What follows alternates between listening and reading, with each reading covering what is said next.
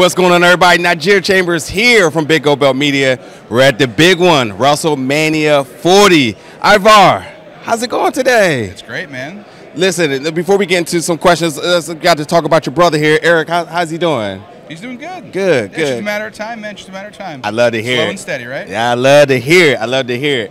WWE Speed, and I think a lot of folks, and I still think people aren't still fully on to what you can do. And I mean, I've been watching you for years, and like obviously when you talk about Speed, people think of the folks of like Ricochet, which you obviously just got to tangle up with, and Dragon Lee.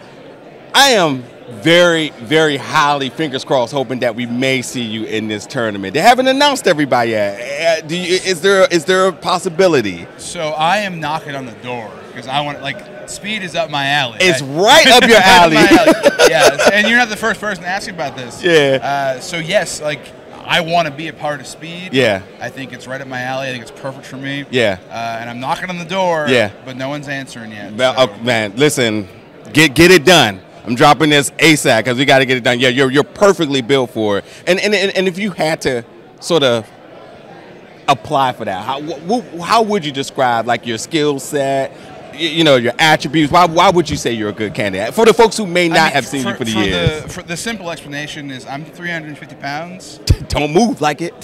but I'm a high flyer. And that's where the explosion goes off in your brain. I shouldn't be a high flyer, but I am. I'm, especially in our tag team, that's always the description of our tag team. Eric's the small one, but he's the strong one. Yeah. I'm the big one, but I'm the high flyer. So. Yeah. Listen, you've been wrestling for years, and again, I still think, and whether it's the kids or just some of the adults who may be the first time ever seen you wrestle, when they see you move, there's a reaction that gives me chills because it's just like they're looking like, holy hell, like wait, what? And you start reevaluating your own physique and stuff like, wait, what? What is that for you in the ring when you kind of get to those spots and you're like, oh, they're gonna love this one? What's sort of going through your mind through those moments? Oh, I like to surprise people. Yeah. I like to do things that people don't think are possible.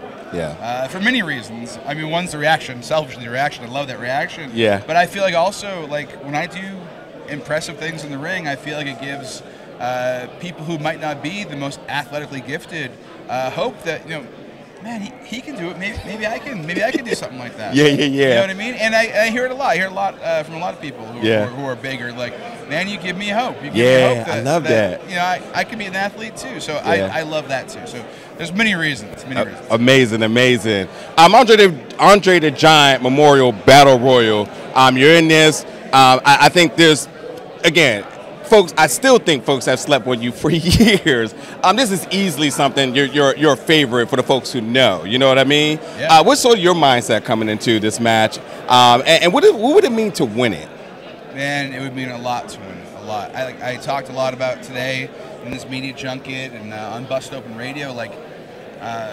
When we were brought into the WWE, we were brought in as a package deal. Yeah. Eric and I are the Viking Raiders.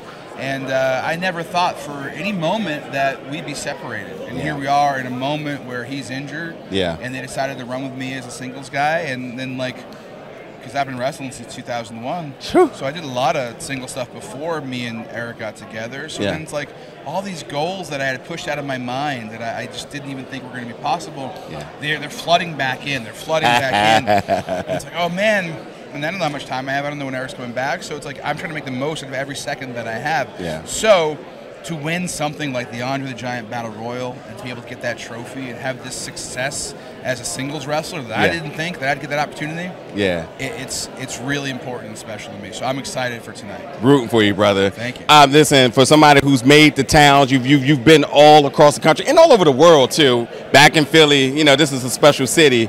Got to talk a little foodie question real quick. You know where I'm going, the very casual question of what is the cheesesteak place of choice? So I feel like every time I come here, I get a cheesesteak from a different location. As you should. Yes, so I can try them all. Yeah. And to be honest, I'm not sure which is the best one that I've had. Yeah. But I had one yesterday from Cleavers. I've never even heard of that one. Well, they were on Uber Eats at the hotel, so I had Cleavers, and it was very good. Okay. So, I don't know if it's the best one, but it's definitely the best one I've had this weekend. That's the recommendation I need there, and that means we can end the interview. Nonetheless, Ivar, thank you so much for your time, man. See you back in 1 year. Appreciate it. Absolutely.